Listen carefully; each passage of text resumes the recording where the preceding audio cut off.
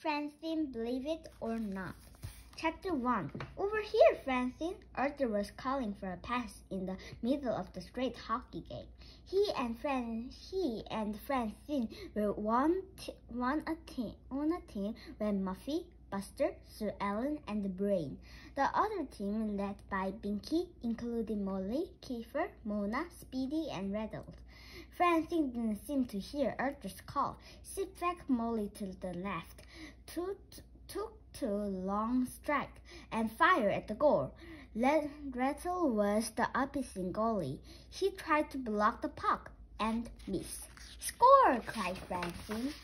Binky controlled the face-off and brought the puck back into play. He skated past Buster, but Francine checks the puck between his legs. Buster raced down the sideline. "I'm free, Francine! I'm free!" he shouted.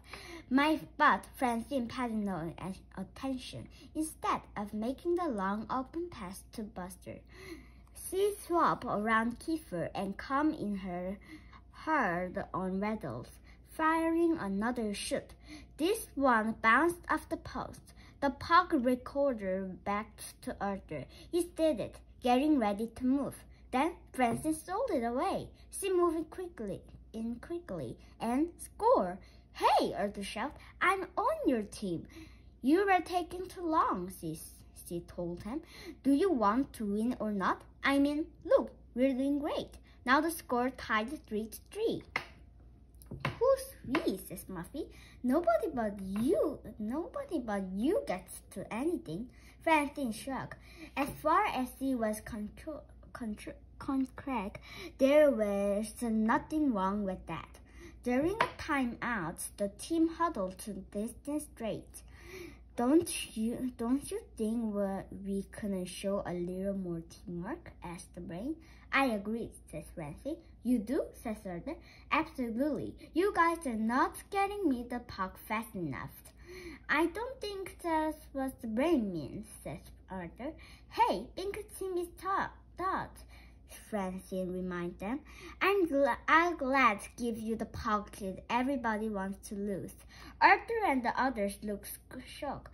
Francine, says Muffy. "I think you're the rudest person I've ever met." Francine shrugged. "I guess the truth hurts." Muffy looked ready to explode. Everyone got back into the positions for the face-off. A little later, Muffy got a pass right near the goal. Shoot! cried Arthur. "No," says Francine. Pass it to me." Muffy hesitated. She looked down at the puck and then up at Francine, shaking her hands. She swung back her stick to shoot, and Molly stole the puck. She poofed around and took 3 long straights through the opposing goal. Then she slapped a shot into the net just as the whistle blew. "Score!" says Binky. "We win 4-3. Francine threw her stick down on the ground. "I can't believe it. We were so close." She turned to Arthur. "I hope you're happy, Mr. Fairness." "Me?" says Arthur.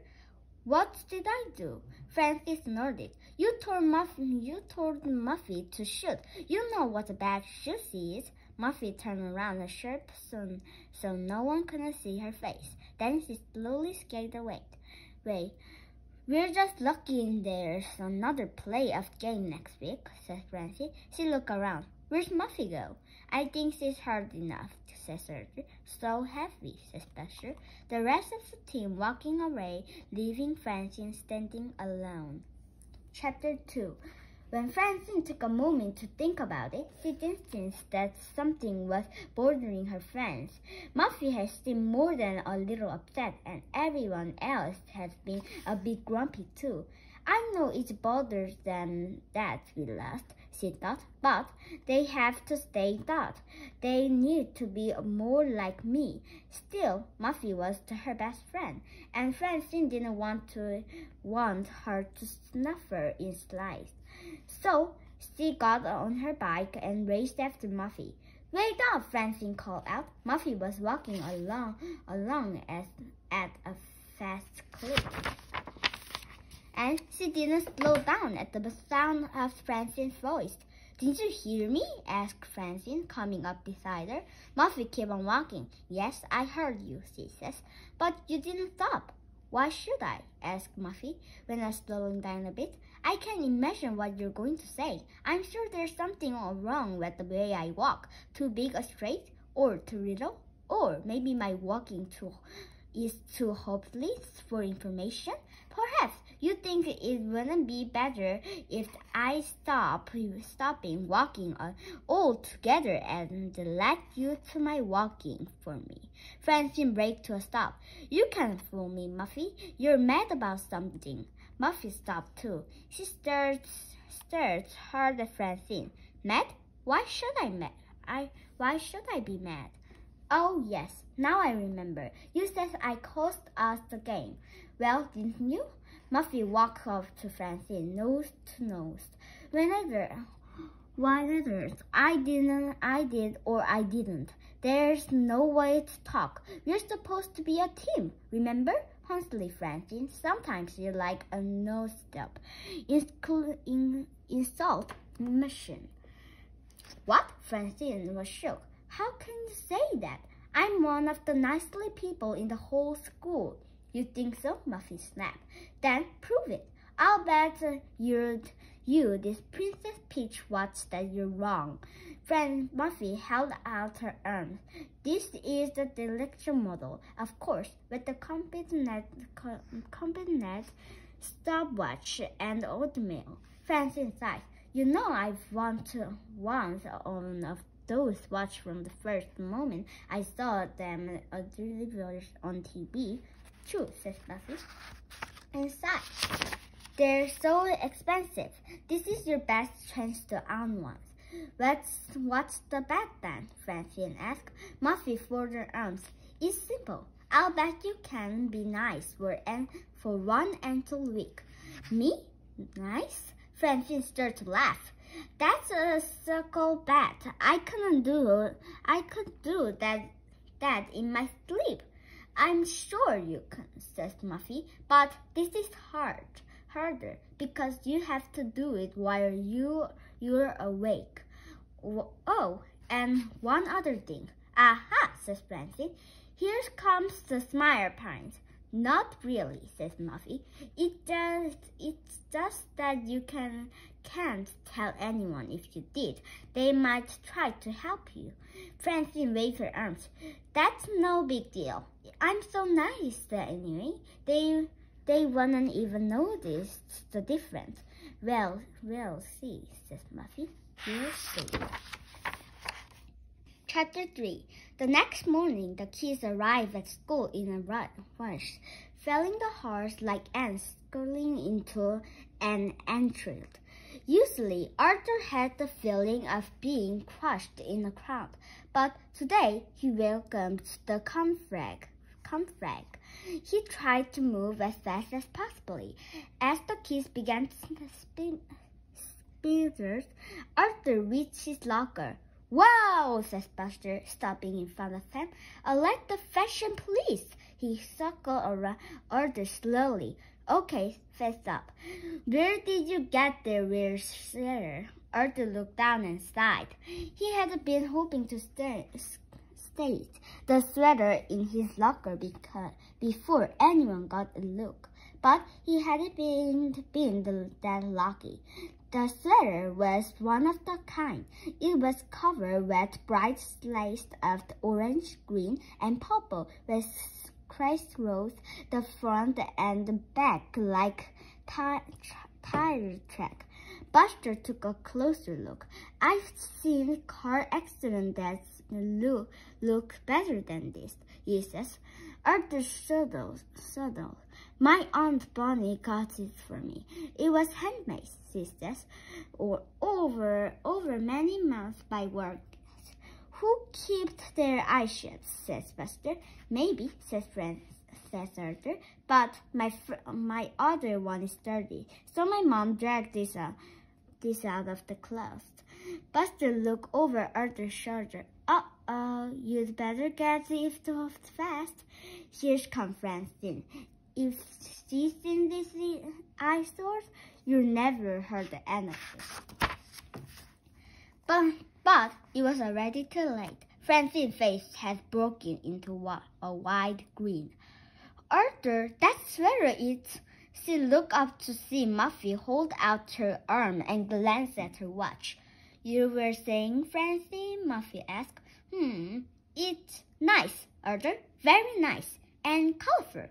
Arthur and Buster looked stunned. Are you feeling all right, Francine? Asked Buster. Of course, said Francine. Then she quickly walked away. Later at the race, the kids were playing baseball. The game was a close one, and Francine's team was up. Arthur and the Brain was already at first and third. Francine was a deck, and it was Buster's turn at the plate. Ah, Buster, says Francine. Can I bat for you? Why? Asked Buster. Well, says Francine, this is a certainly situation. We have a chance to take the lead. So her voice started off that she noted Muffy inspect her watch again. So what? Asked Buster. So I just want to make sure you're up for the challenge. It's big moment. You look a little tired. Do you feel okay? Yeah, I'm fine, says Buster in the pink, fit as a fiddle. Now, if you excuse me, he headed for the plate. Good, glad to hear it, Francine called after him. Now, go get him. Arthur and the Brain exchanged surprised looks. I never expected to see Francine turn down the chance to speak her mind, says the Brain. And that's twice in one day, added Arthur. They looked at each other and scratched their heads. Clearly, the whole was full of surprise. Chapter 4. If either Arthur or the Brain thought that the mystery surrounding Francine's behavior would clear up quickly, they were wrong. In fact, the mystery only grew with each passing day. The next included O'Crows. Over the week, Arthur, Buster, and Sir Ellen were playing in the park when the Brain come running up to them. Follow me, he says, huffing and puffing. You have to see this. They went back to the school's playground. Take a look around the corner of the building, says the Brain. Just your hands thought to make sure you're not seen. Arthur, Buster, and Sir Ellen did what he says. I can't believe it, says Arthur. Amazing, added Buster. Something to tell my grandchildren. Sir Ellen did this. They watched silently as Francine and Muffy practicing street hockey. That in itself was not usually, but the accident as confused were far from normally. Francine was discerning how to change the discord with the puck. She glided up and down, keeping her stick in front of her and knocking the puck back and front. Okay, she told Muffy. Now you try. Muffy tried her best, but she couldn't hold the turn. The puck went skidding away, and she cleared with Francine, knocking her down. Muffy, can you do anything? Francine stopped herself. Wrong. That was almost perfect. I'm glad you're talking this so well, says Muffy. But I need to tell you. She pointed at Francine's leg. Francine looked down. There was a new hole in her pants at the knee. My good pants, she gasped. Sorry, says Muffy. It was an accident. And am I still invited over for dinner? Francine snarled deeply. Yes, she says. Francine don't let report pants came between them. Muffy stared to leave, and Francine began kicking the brick wall. Being nice was harder than she had explained. She stopped Albert's place when the Muffy turned around, saw Francine, and pointed to her watch. I'll see you at 5:30, she says. I'll be waiting, says Francine. You know, Muffy added, there are 4 days, 9 hours, and 27 minutes left. Want to call the bed off? Francine shook her head. Don't worry about me. Just take good care of my watch. Arthur and the other kids turned away. They couldn't hear everything Francine and Muffy had said, but they had heard enough. Weird, said Buster. Extremely weird, the brain added. Francine just hasn't been herself lately, says Arthur. Has anybody else noticed? Everyone nodded. Definitely, says the brain. She actually replacing my football, the one she threw down the sword last week. Well, listen to this, says Sir Ellen. She came to my house early yesterday morning with read a carton of the orange juice. She says it was to replacing a glass to drink last summer without asking. I said it before, says Buster, and I'll say it again. Weird. Nobody can agree with them. Chapter 5. This is delicious, said Francine, eating another spoonful. The French kids were having dinner, Mr. and Mistress. French kids sat at opposite end of the table. Francine and her sister, Catherine, sat between them. Muffy was there too, sitting next to Francine as her guest. What is it exactly you find delicious? Catherine asked. Oh, says Francine, the cream corn, the stew. I thought you hated cream corn, says Central. Francine tried to smile. Really? I don't remember that. People change, Muffy says brightly. Happens all the time. Catherine looked around. Not in this family. This Catherine in fancy, says Mr. Frenchgate, trying to change the subject. He was staring at her paper napkin. Watch Muffy has rolled into the shape of a swan. Oliver, says Mr. Fransky, your napkin blowing on your lap. I know, says her husband. But Muffy did such a great job following them. I want to admit mine. I cannot do that if it's hiding under the table. Well, there's some stew on your chain, says Mr. Fransky. Why don't you use your swan to clean it up when the meal instead ended? Mr. Fransky started to clear the dish from the table. Muffy cleared her throat and raised an eyebrow at Francine. Father, Francine said suddenly, let me go get stuff for you. Mr. Fransky frozen in shock. What? Who says that? I did, says Francine. Mr. Fransky frozen. You look like my daughter, Francine, he says, and your voice is smaller. But are you trying to discourage me? Francine asked. Her father rubbed his chin. I see your point. Well, carry on and keep up the good work. Francine smiled and filled her arms with dish. Then she carried them into the kitchen. Catherine followed her. So what's the deal here? She asked. Deal? Says Francine. What's deal? This is sudden change.